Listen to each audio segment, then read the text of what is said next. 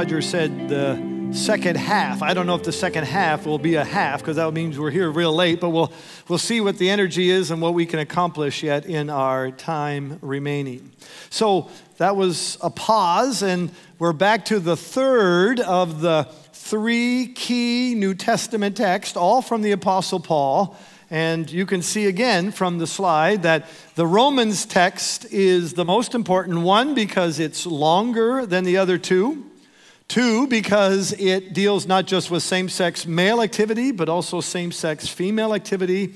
And most importantly, Paul gives an argumentation. He gives a reason why he claims that same-sex activity is inappropriate for followers of Jesus. So here we go. Here is the Romans text, and it's a little longer, and I do know that there are important words before these verses and afterwards, but these give us at least the heart of the most important verses. So Romans 1, beginning of verse 24. Therefore, God gave them over in the sinful desires of their hearts to sexual immorality for the degrading of their bodies with one another.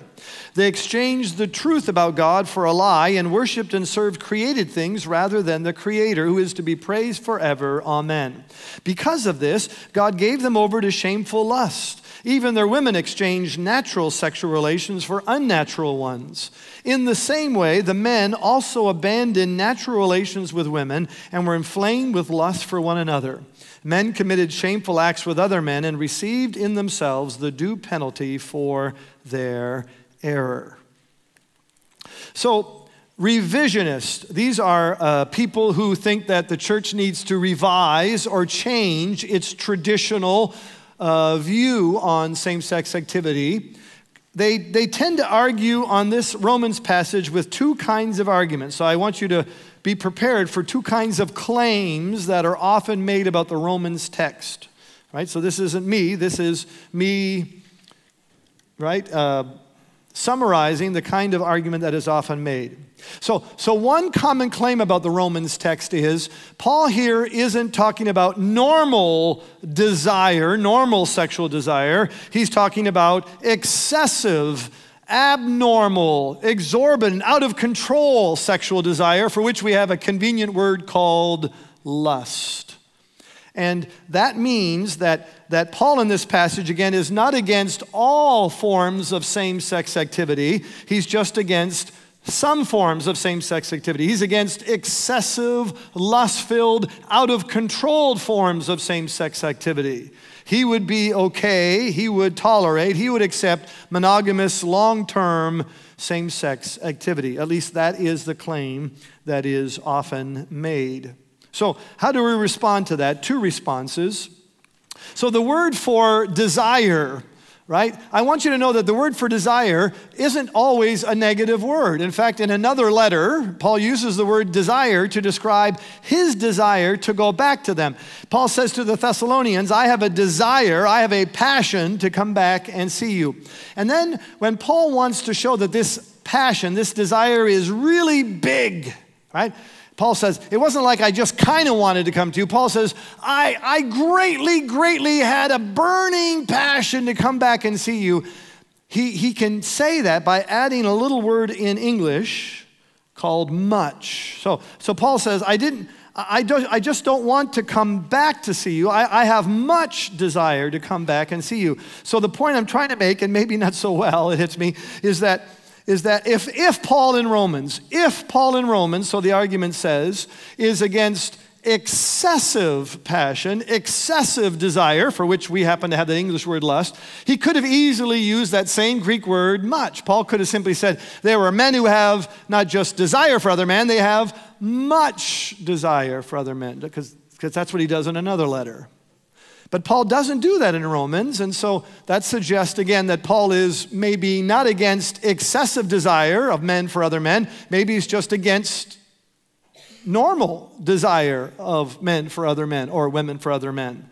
And so that excessive point is not so significant as it may first seem. But here's another very important argument. I think this one will be more clear to you, and it picks up something I said earlier. Oh boy, it might be dangerous to say, can you remember the first half? The first half where I said, if you're a Jew, you have these two typical Gentile sins. Does that sound familiar to you? Do you remember that? And what are the two Gentile sins? One is, we know that Gentiles are guilty of idolatry, right? Unlike us who worship one God, they worship many gods, idolatry. And the second one was sexual immorality, okay? So it's not surprising that in Romans, the text we're looking at, Paul talks about exactly those same two sins. Because in chapter 1, everyone agrees that Paul is highlighting in Rome, first the Gentile Christians. So in chapter 1, Paul is addressing the Gentile Christians and trying to make the point that they're all guilty, they've all fallen short, they're all sinful. In fact, Paul is so strong on the Gentiles in chapter 1 that the Jewish Christians, they were Jewish Christians in Rome, probably felt kind of good about themselves until Paul got to chapter 2. Because then he said, now you Jews, you're no better. And in fact, by the time he gets to 3:23, you know that verse, he says, for there is no difference, right? For all have sinned and fall short of the glory. See, there's no difference between Jewish Christians and Gentile. So in chapter 1, he's highlighting the first of those two groups within the Roman churches. He's talking about Gentile Christians, and he's saying those same two sins, idolatry and sexual immorality. And one form of sexual immorality would be same-sex activity. Now, if you know that, that's really important for knowing what's going on in chapter 1. It is not occasion of excess. Think of the logic for a minute. So in the first part of Romans, Paul talks about Gentiles who are guilty of idolatry. Now, is Paul going to say to the Gentiles, some idolatry is okay, but excessive idolatry, out of control idolatry, that's bad? Paul would never say that. Paul would say any form of idolatry is bad, okay? And so now when he gets to the next part and he starts talking about sexual immorality, particularly same-sex activity, Paul is not going to say, now, normal same-sex activity is okay, but excessive, out of control, that's bad. No, you see? Just like a little bit of idolatry is bad, so also a little bit of same-sex activity is bad. It isn't one of excessive, out of control. It's just inappropriate behavior, whether in small or large amounts. And so the argument of Paul being okay with normal same-sex desire, but just against excessive same-sex desire, doesn't work when you look at the argument more closely. Well, there's a second argument that is often made, and this is an important one to get right too. Now, Paul says that same-sex activity is bad because these are people who are acting, now in Greek, paraphusin, it means against their nature, against their nature. Now, this may sound a little bit confusing, but some revisionists want to say, and they combine it with the first argument, they would say Paul is not against same-sex people following their desires. He's just against, as we said, excessive. So if I'm a heterosexual, all right, it's okay so my nature is I want to have sex with women, but wait a minute, I'm so filled with passion that instead of having sex with women, I have sex with men. But they argue, if I'm a homosexual and I have a nature, I have a desire for if I'm homosexual, a desire for other men, okay, I want to make sure you're with me, right? That's okay too, but I'm so filled with lust that even though by nature, I want to have sex with other men, I'm so filled with lust, I have sex with other women. You see, and the same thing, if I'm a lesbian, I by nature have a desire for other women, okay, Paul says that's no problem. But wait a minute, so they say, if you're so filled with passion, excessive desire, instead of having sex as a woman with another woman, according to your nature, you act against your nature and you have sex with a man, okay? You see, it's kind of a clever, rather sophisticated argument, and yet that's the claim that's often made. So how do we evaluate that? Well, most people, most scholars agree that when Paul talks about nature, acting against nature, he's talking about acting against your what nature? Your created nature. Your created nature. In other words, did you hear it? Did you hear it? I mean, when I read the Romans, did you hear Paul echoing the creation story of Genesis 1 and 2? Did you hear it? You missed it, did you? Oh, is it possible? I mean, does Paul know the Old Testament? Does he know the creation story? The answer is yes, okay, right? And well, let's look in the text and see if there are any clues. If there are any clues in Romans 1 that he's actually thinking of the creation story. So when you look at the verses, let's see what it says. So Romans 1:20, that's 4 verses earlier. 4 verses earlier, that's part of the context. Paul says, for since the what? Since the creation of the world. Boy, it sounds like he's thinking about the creation. I just want to spell it out for you, okay? Go 1:23, one verse beforehand. He has these 3 words, these 3 nouns in a row, birds and animals and reptiles. And these same 3 terms occur exactly in Genesis 1, right? The creation story. 1:25, that's found right in the middle of the verses I read to you. You missed it, didn't you? I know you missed it, because I missed it too until you got to slow down, right? And look more carefully. So how did Paul refer to God in those verses? He didn't refer to God as God. He didn't refer to God as Father. No, he referred to God as, it sounds to me that he's thinking about creation, okay? I mean, that's not a stretch, is it? And then we keep going in 1:25 and 1:26. So there's a common word for a man and a woman, and then there's I won't say a rare word, but a more technical word, more uniquely referring to a male versus a woman. And exactly these 2 words that Paul uses in these 2 verses of Romans 1 occur also in the creation story. In fact, some of us know this. I don't know if we know it from marriage ceremonies, but we know that phrase, male and female God, he created them.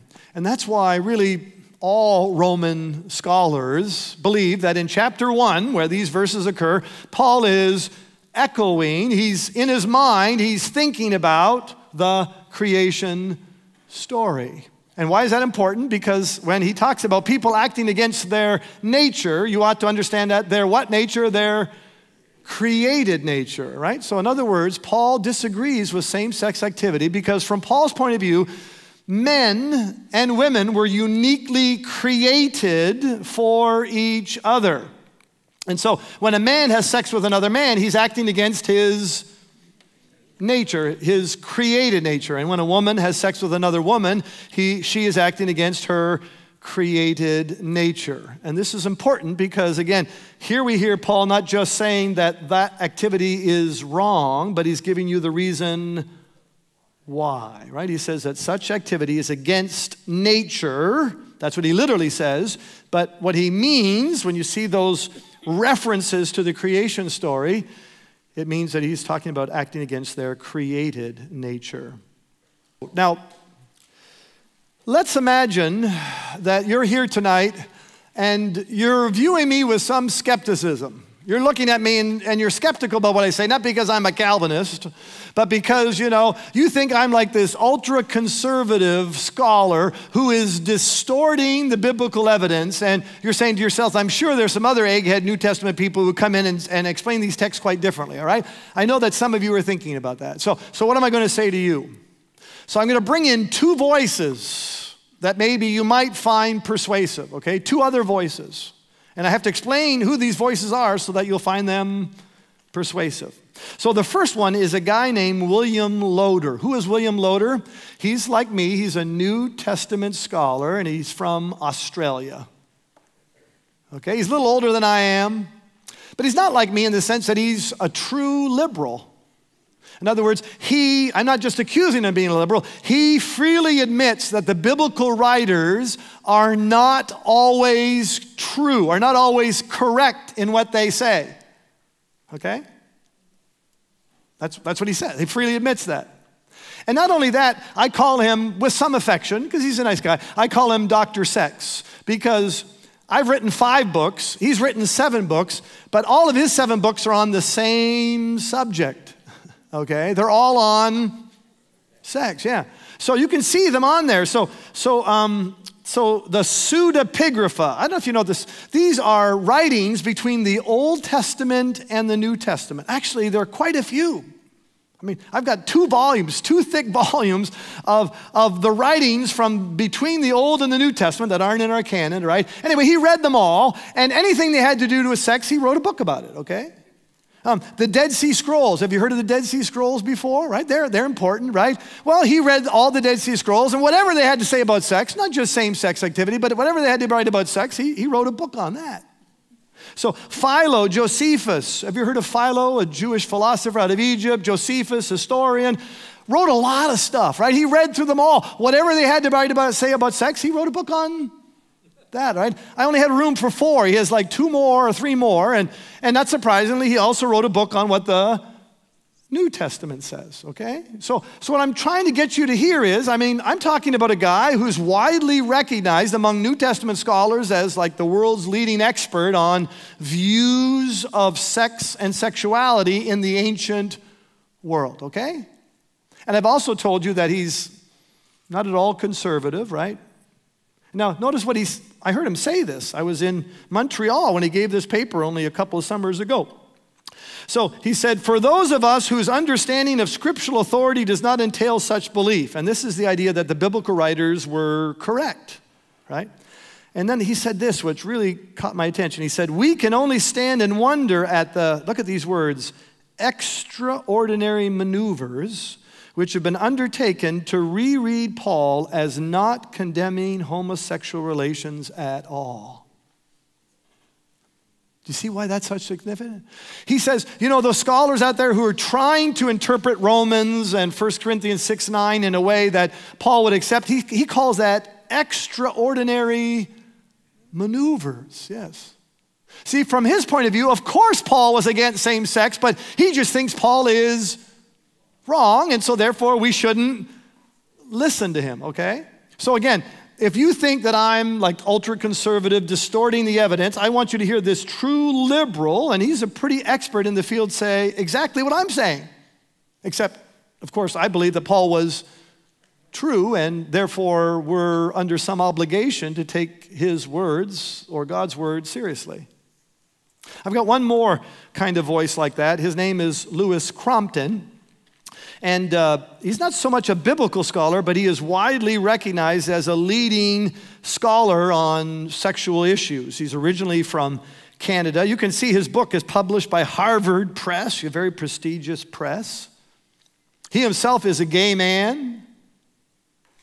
And notice what he wrote in his big studies over the years. He said, some interpreters seek to mitigate, right, to soften Paul's harshness, have read the Romans passage as condemning not homosexuals generally, but only heterosexual men and women who experimented with homosexuality. According to this interpretation, Paul's words were not directed at a bona fide homosexuals in committed relationships.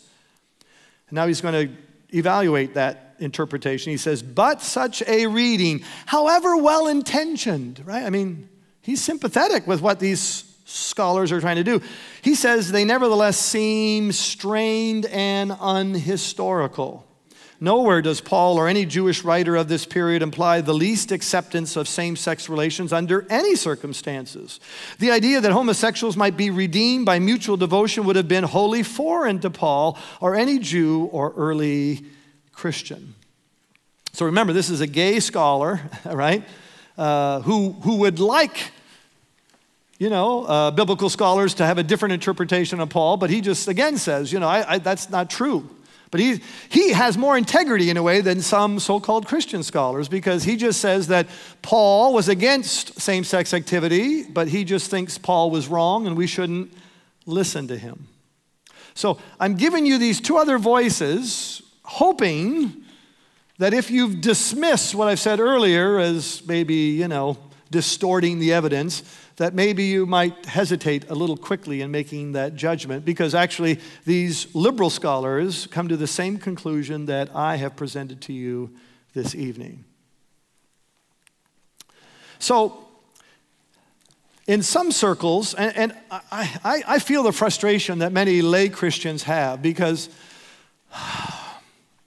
you say, some scholars say this about these texts, yet there are other scholars who say that. And if the scholars can't agree, well then what? Either who am I, or How can we make such a big, this is a common argument, so I understand why people in the church, especially if you don't have access, to some of the technical details that some of us have the privilege of doing so, would feel frustrated. So I want you to hear me say this. So it's not like we've got like 50-50 or 60-40. It isn't. Yes, there are two opposing interpretations of the biblical text. But it's not like an equal thing and, gee, we don't know. I put in italics 3 C words, well, actually 4 C words. I like alliteration, right? So if you look at the biblical text, right, in an appropriate way, you know what hermeneutics, that means following the principles. We're going to talk about that tomorrow if you would be privileged me with showing up. But they are clear. I would suggest to you those texts are clear. They're consistent. They agree with each other, and they're compelling. So yes, there is debate about the meaning of text, but no, it's not like 50-50, 60-40. I suggest to you, no, there are clear, consistent, and compelling conclusions that could be reached. So if you're a revisionist, if you think the church should change its views on these Bible verses, what are the kind of 2 other arguments you might want to say? So you will have people say, Paul did not know of any positive same-sex relationship. In other words, Paul had no model. He had no living, breathing example of a long-term, monogamous same-sex relationship. And so therefore we ought to maybe interpret his words differently, right? Because he didn't have that model, he couldn't have thought about it, and if he did think about it, or if he did have that model, he would have been more tolerant of that. That's a claim that is often made. How do we respond to that? First one response, and then a second one. Even if I would concede that Paul did not know of any long-term monogamous same-sex, I'm going to disagree with that in just a second, but just for the sake of argument, let's say to such a person, you're right. For the sake of argument, I'll agree with you that Paul never saw or knew of a monogamous long-term same-sex relationship. I would suggest to you, based on what Paul wrote, he would nevertheless still be against it. Why? For the 2 reasons we saw earlier. 1, Paul would say people are acting against their what nature? Their created nature. And 2, Paul would say it violates the Old Testament law, right? Remember the arsenokoitai going back to Leviticus. However, now, remember I just said I'm going to accede for the sake of argument. Now I'm not going to accede for the sake of argument. Because, our culture and society have been talking about sexual matters for quite a bit lately. And so it's not surprising that not just Christians, but non-Christians, non-Christian egghead people, scholars, have been doing a lot of research on sexual matters, even in the ancient world. And actually, it's quite clear that in the ancient world, there were rather well known, because they were written about, sometimes they involved even Roman emperors who had long-term monogamous same-sex relationships. And so it really is not the case that, was Paul a dummy or was he relatively educated? Which one? Remember, he went to what school? He went to the Harvard School of... Maybe he just hung out in the backwaters of Tarsus. Actually, Tarsus was a big major city, by the way, in the ancient world, right? No, he traveled all over the world, okay? And so it's entirely plausible, if not likely, that Paul knew, maybe not firsthand, but he certainly would have heard about, he would have known stories of people who had an ongoing, long-term monogamous relationship. I have the quote here, you can see from Compton, and also this book. See, that's an anthology, a source book, because there are lots of texts, non-Christian texts, that talk about all kinds of sexual activities, and so it really is not the case that Paul would have had no clue even of the existence of such a thing as a monogamous long-term same-sex relationship. One more argument you might meet, and then we'll move on to a conclusion and a response. So another common claim is genetic causes, scientific explanations for same-sex attraction. Paul wouldn't have known about those things. And because Paul wouldn't have known about those things, we have to look at what he says about same-sex with some, caution or restriction. Okay, that's a common claim. How do we respond? Well, I'll just say one thing, and I'll let Bernadette Broughton say the second thing. Yes, it is true, Paul wouldn't have known about a possible genetic cause of same-sex attraction.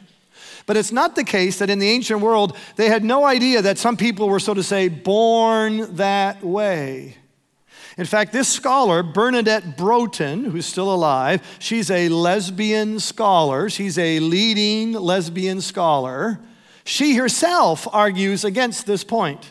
You can see here in italics. Contrary to the view that the idea of sexual orientation did not develop until the 19th century, as if it was only in recent times that people suddenly said, hey, you know, people were born that way, or they had an she says, the astrological sources, these are ancient writings having to do with the stars, okay, and they say some things about how they had impact on people, demonstrate the existence in the Roman world of the concept of a lifelong erotic orientation.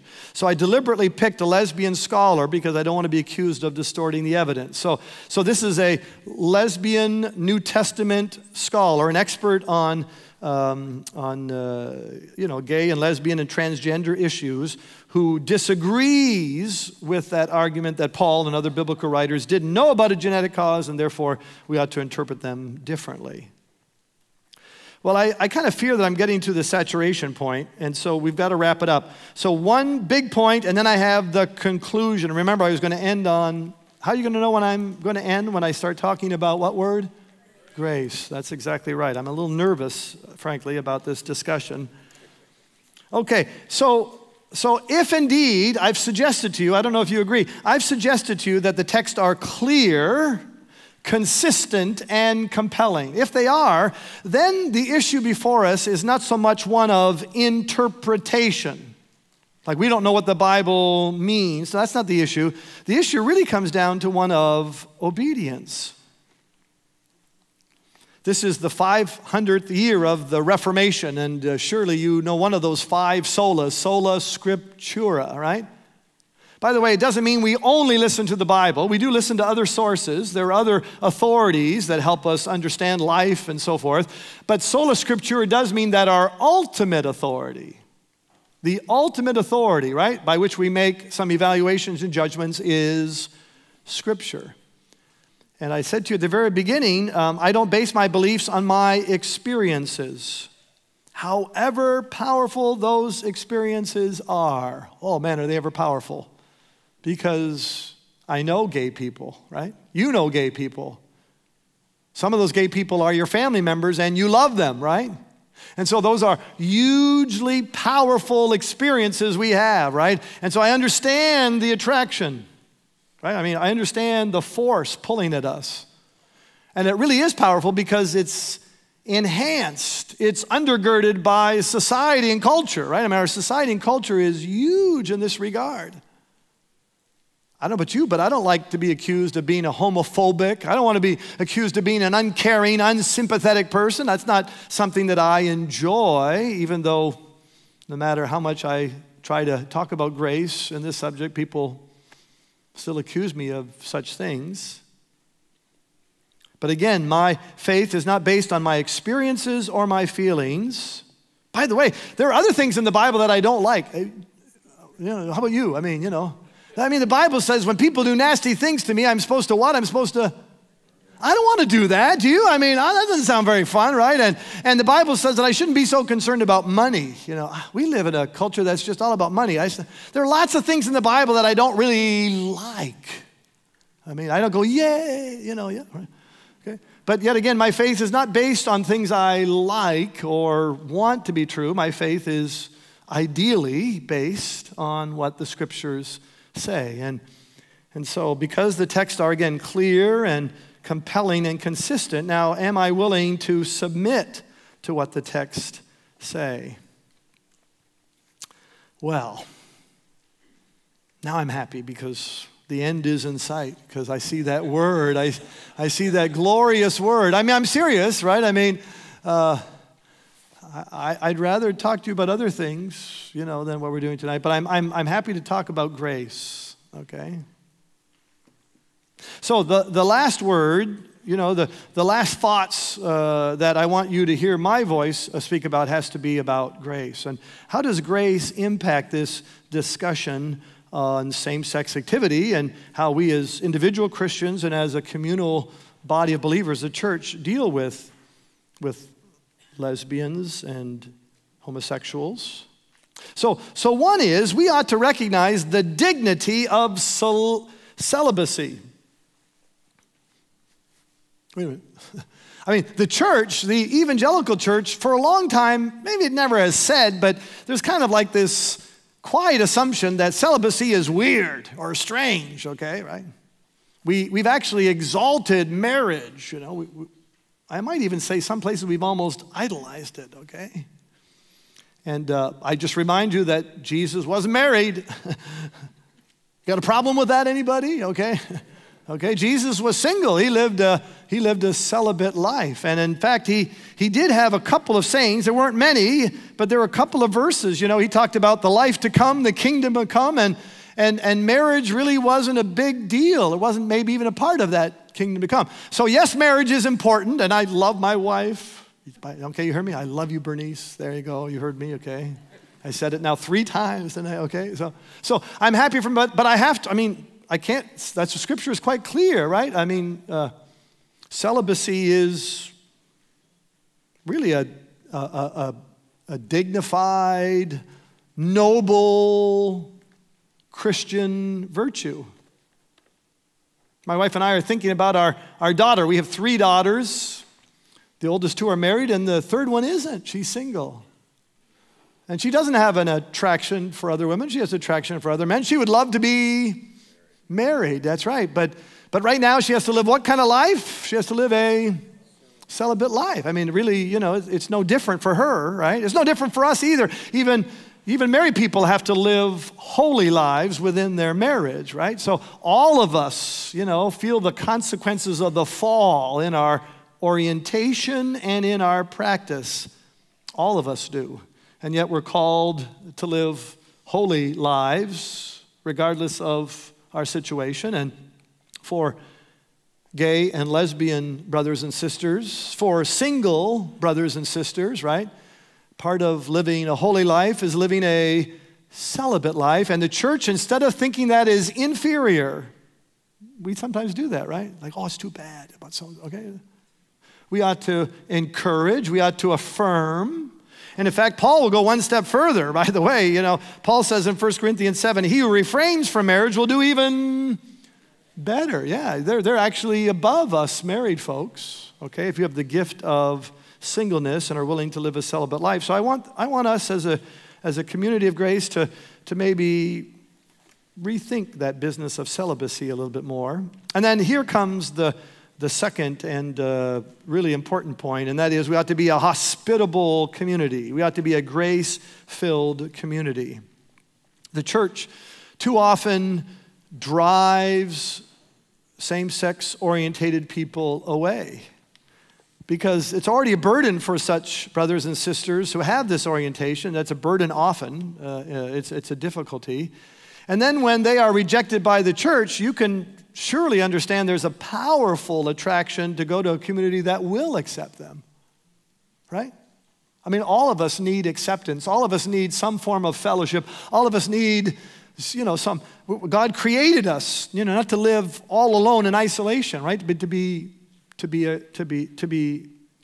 a community.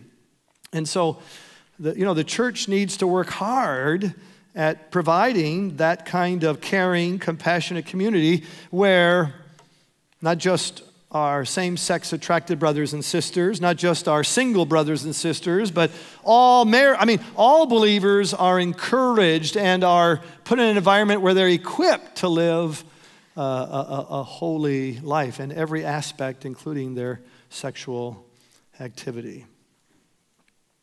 So thank you so much for your patience and your attention. I'm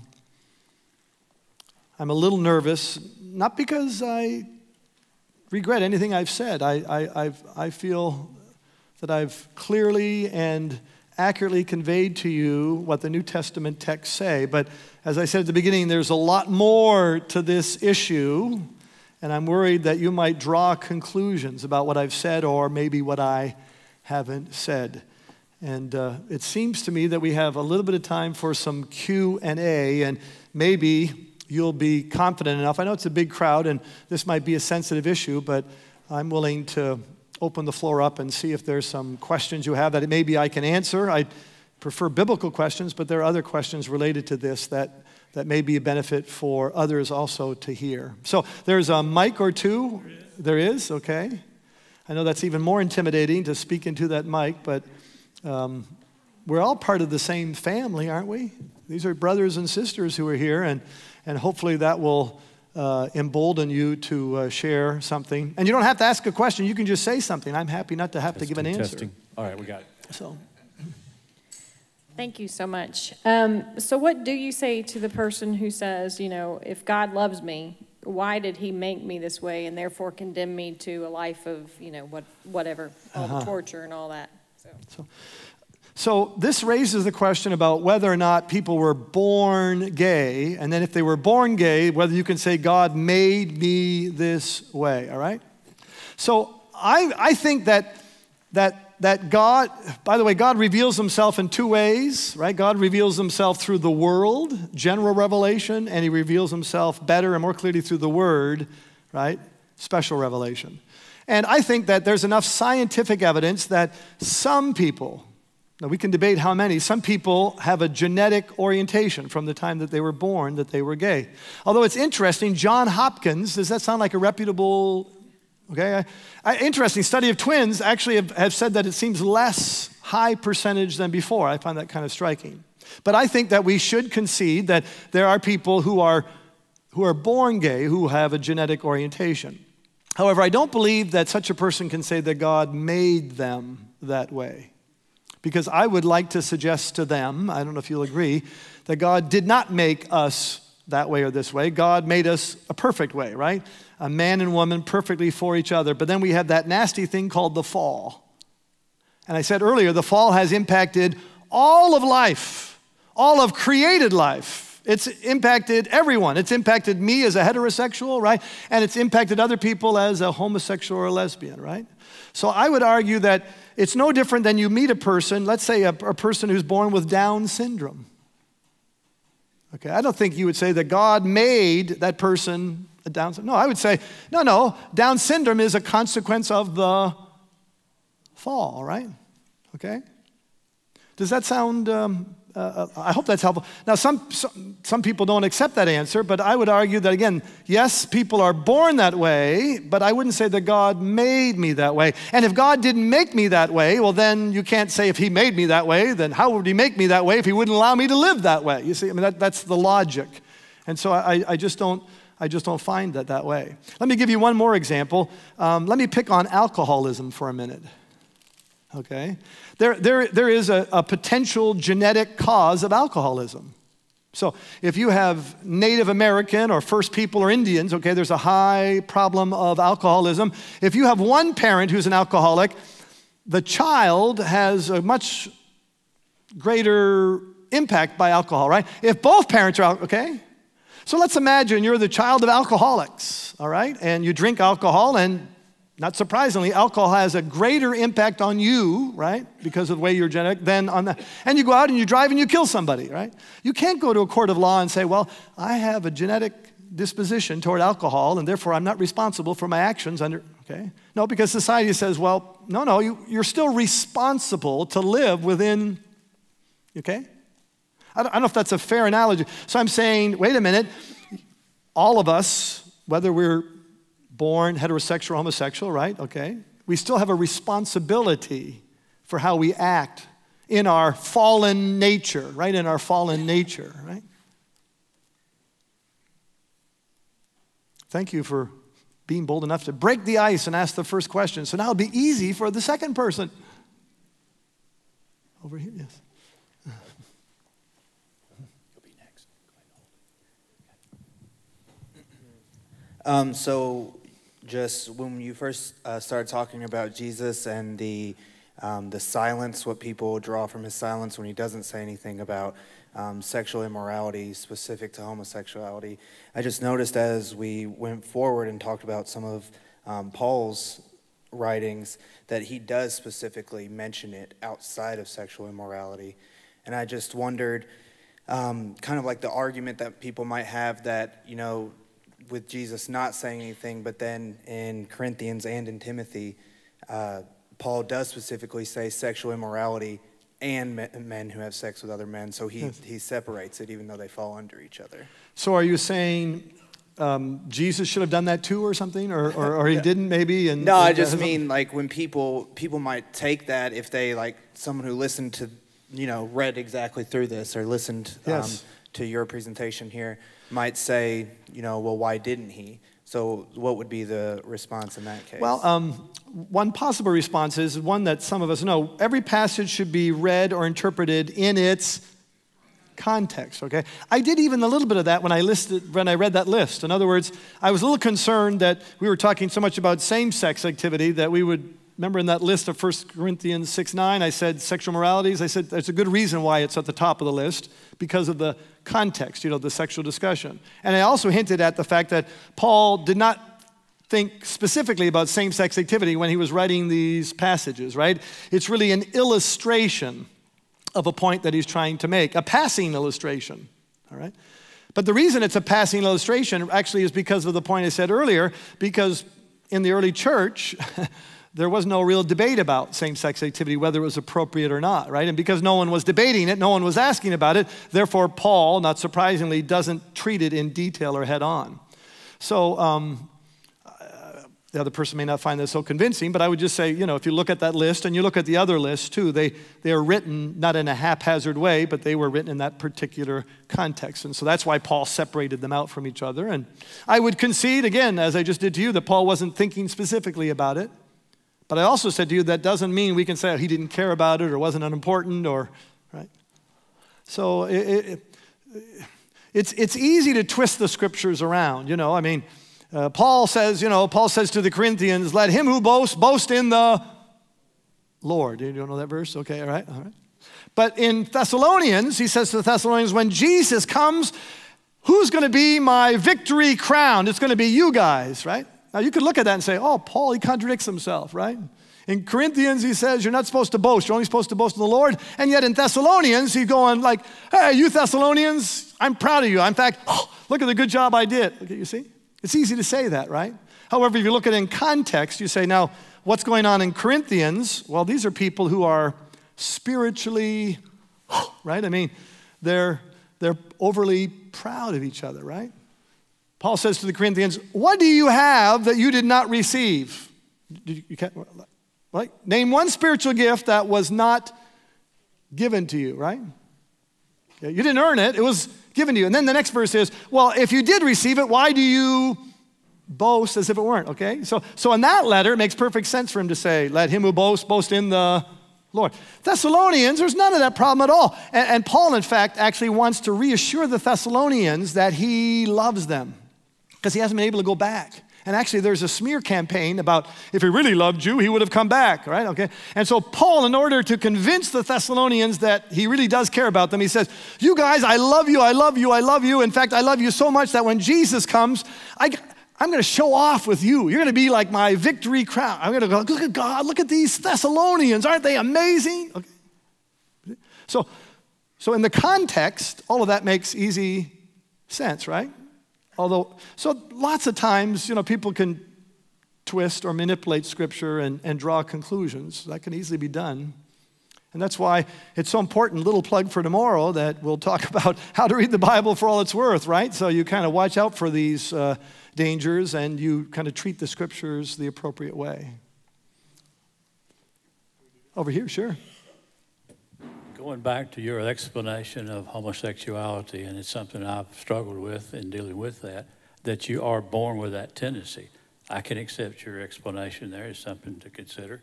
However, this whole thing of the transgender now and the change, sexual change and all that, is that something that's been latent in this life for a period of time and all of a sudden it's presented itself? Or how do you explain that? Well, I'm not an expert in this, and if I had time to do more research, especially in the medical area, right, it really is true that there are some children who are born who are not 100% male, with male genitalia, right? Or 100% female, okay? That's just a fact, okay? So there are complications with a small percentage of children when they are born in terms of their gender.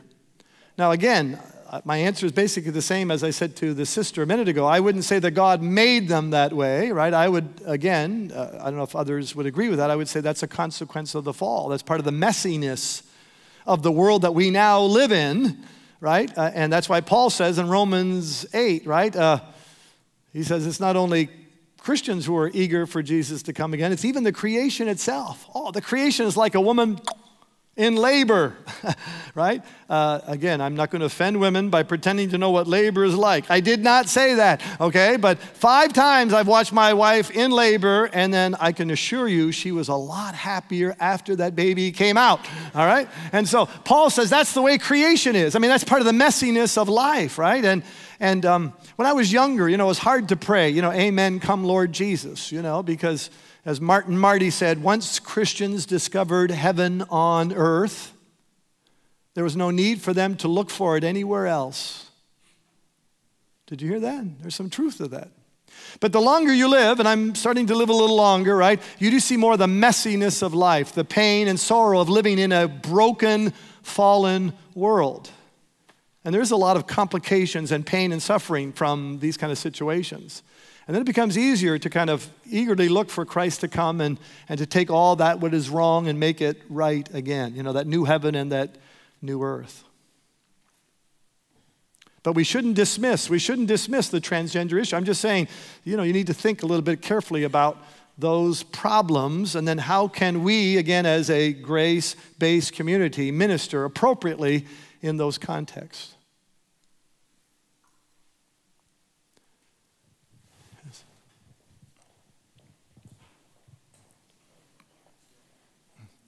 Oh. What about the person who is practicing the lifestyle and they would like to come to church and worship? Church really doesn't know what to do with them. I asked that question because my son is in that situation. Yes. And I don't think Jesus taught us to clean up before we come. So how can the church show grace to this group of unreached people? Mm-hmm. So thank you for sharing that personal question and that issue. So during the break, a sister talked to me too about friends and family members too who are gay and whether to attend a wedding or something like that, right?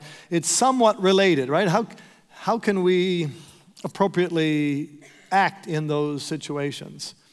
And the hard part, of course, is there's no explicit texts that deal with those things, right?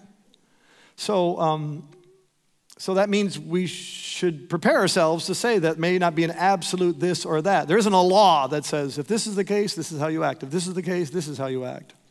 At best, we can find principles from Scripture, right, about proper moral conduct, and then we have to apply those principles in whatever context we find ourselves. And how do you do that? You need something that the Bible refers to as wisdom. And so it requires us to be humble, and it requires us to pray to God to give us wisdom to know how to act in those particular situations. Now, the kind of questions we ask are, how can, if we do this, will this compromise our principle, right? Will this compromise our identity? Those are the kind of questions you ask, right? How long can we accept a person who in a deliberate, consistent, persistent way continues in such, this is where there has to be some ambiguity and there's going to be some disagreement among brothers and sisters. But on the other hand, the Scriptures are clear that persistent, deliberate, ongoing, right? The church has to respond to that too. But we have to be careful. That isn't our go-to. It isn't our immediate reaction, right? That we slam judgment, right? So the question is, how can we be a accepting, caring community, right? But not compromise our principles. And it gets hard because someone pointed this out to me the other week, and I thought it was a good point. We confuse love and acceptance. Love and acceptance. You see, there are many people from the revisionist point of view, especially those who are same-sex attracted, right? They want from us not really love, they want acceptance, you see. Because if you don't accept me, then you don't love me, you see. And that's where it gets tricky. So, because I think it's possible to love someone, but not to, so to say, baptize or accept the behavior that they do. Now, of course, if the person, you can't control what they do, right? Then it can be kind of hard. But at least we can, as a Christian community, try to love them, right?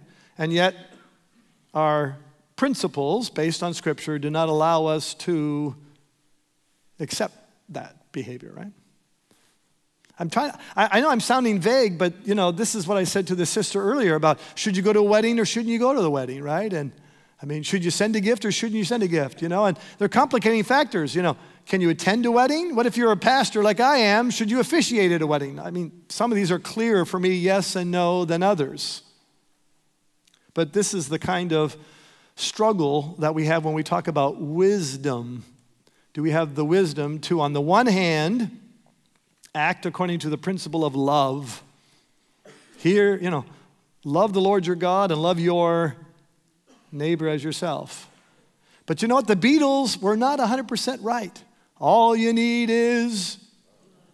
No, because, I mean, the Beatles were wrong, because according to 2 John, for example, or if you read Jude carefully, or even Paul says, speaking the what in love, speaking the truth. So you know, we have to be, you know, I know I'm just throwing some important big picture principles to keep in mind as we wrestle with those very particular situations. And we pray for wisdom to act in an appropriate way. And we also hope that the Christian community does not judge us, you know, for the decisions we make, maybe even sometimes when we get it wrong, right? There was a brother up here who looked really disappointed when Pastor Roger went right by him. He got all excited. He was ready to answer, and he instead went over here. So I might have missed it, but I was curious when you were talking about how Paul and how he was thinking about how he knew the Old Testament backwards and forwards and everything. And so he was thinking about that when he was writing currently in Corinthians and Romans and all that. Wouldn't it be more powerful to how it all lines up from the Old Testament to the New Testament if Paul didn't, just because he knew it, wouldn't it be more so impactful and powerful that it was the Holy Spirit writing through him, not him actually thinking about, okay, there was that verse back in the Old Testament, Leviticus, right. Let me think about that and let me write that. Wouldn't it be more powerful to say that it is just truly, it was the Holy Spirit that just connected those dots versus Paul and his knowledge of connecting the dots, okay, and kind of that?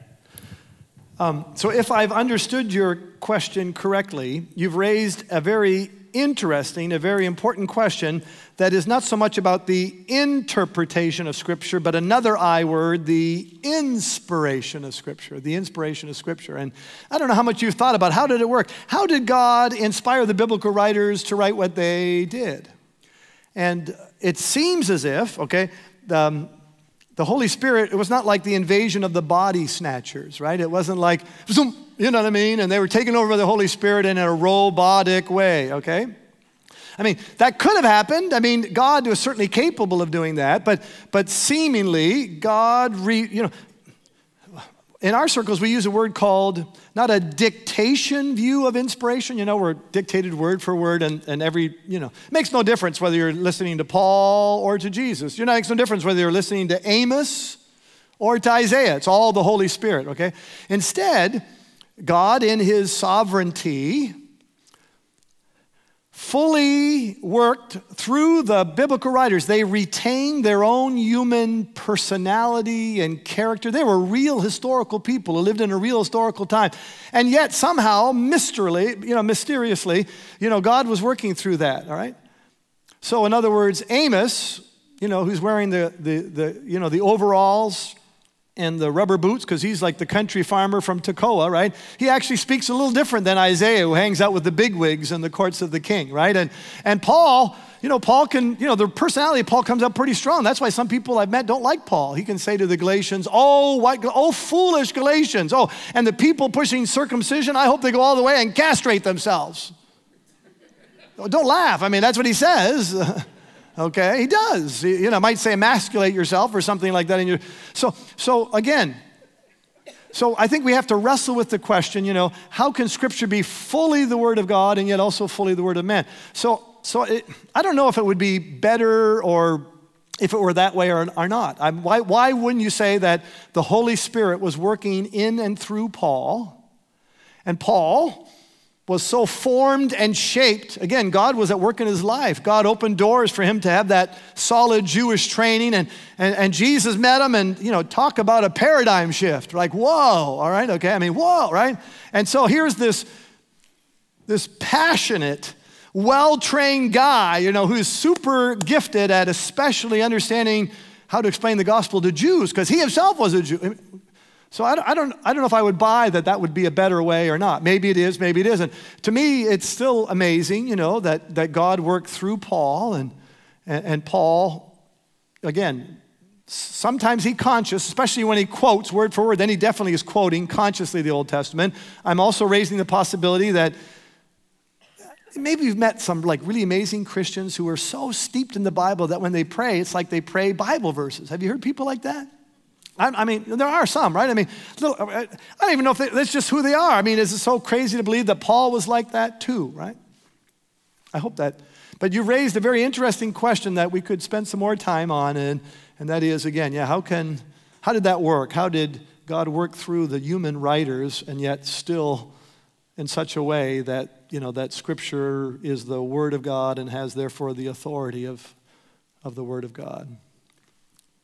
I was over here, and maybe we have to. By the way, my motto is, the longer I am, the better I'd better be. Okay, you catch? Okay.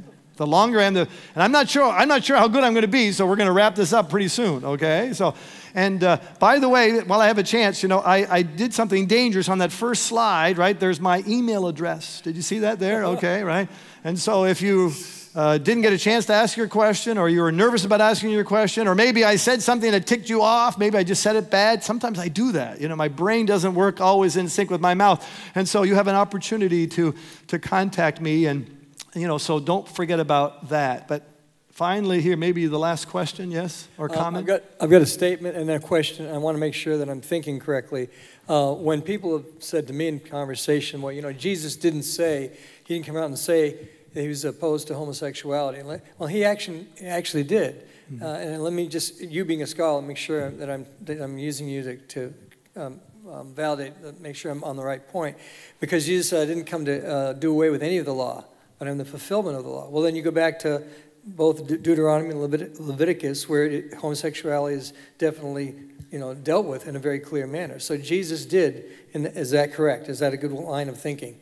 I think and yet still being compassionate to the person you're talking to. It's a point to think about. That's exactly right. Although, you see, the revisionists, those from the other side, will say, well, what about those other Old Testament laws about clothes to wear and, eating certain kind of meat and so forth, you see? And so you can make the point, but sometimes, someone could take that argument and complicate it. And that's why this is more important than clothing. Okay, and it also involves whether, by the way, this is a point. It makes a difference whether an Old Testament text or law is quoted again or affirmed in the New Testament. Some of us talk about reading the Old Testament through New Testament eyes, or reading the Old Testament Christologically and so forth. And that's another complicated discussion about what's the relationship between the Old Testament or the Old Covenant and the New.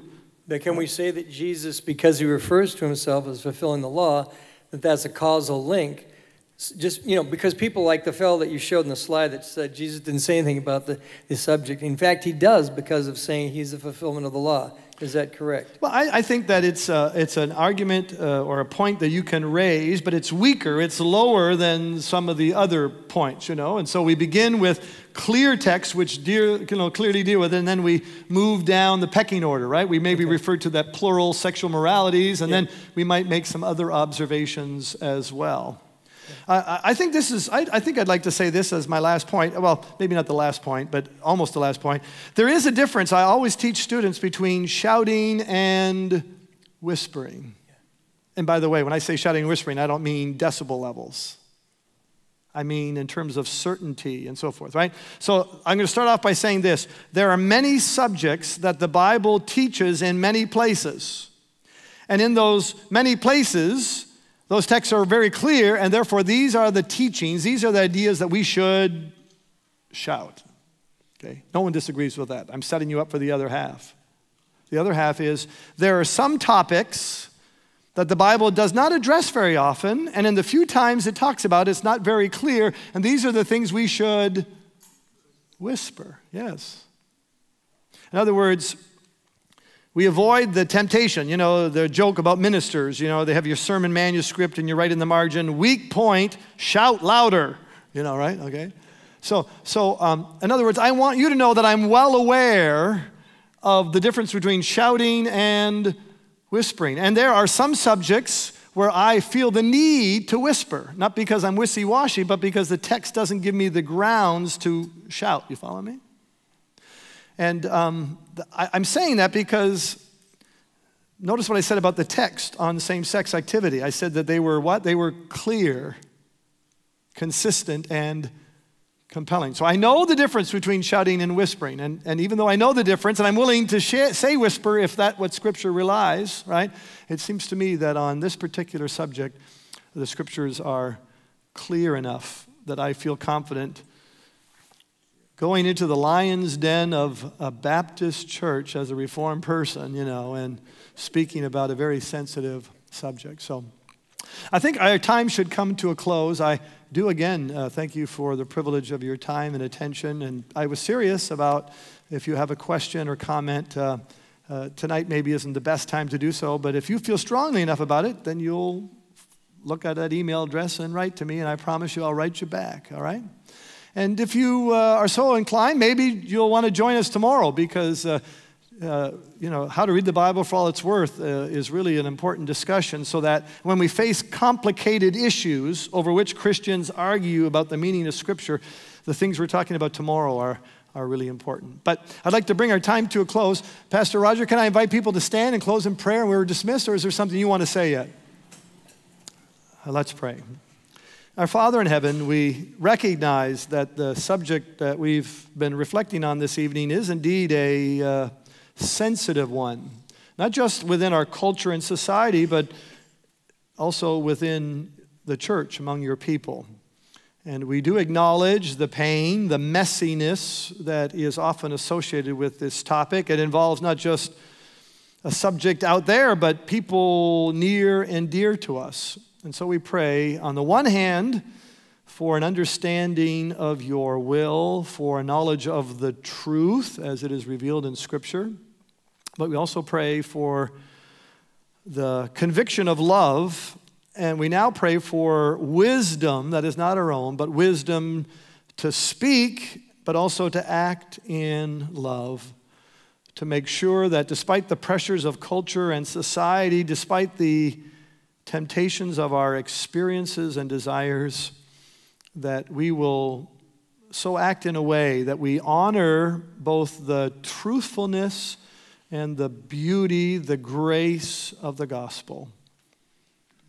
I thank you for those gathered here this evening and pray that you'll bless each one in their individual walk with you, that you'll send us on our homeward way through the power and presence of your Holy Spirit, and that you'll equip us to live lives that bring glory and honor to you. And we pray this all in the name of Jesus, and we all say, amen.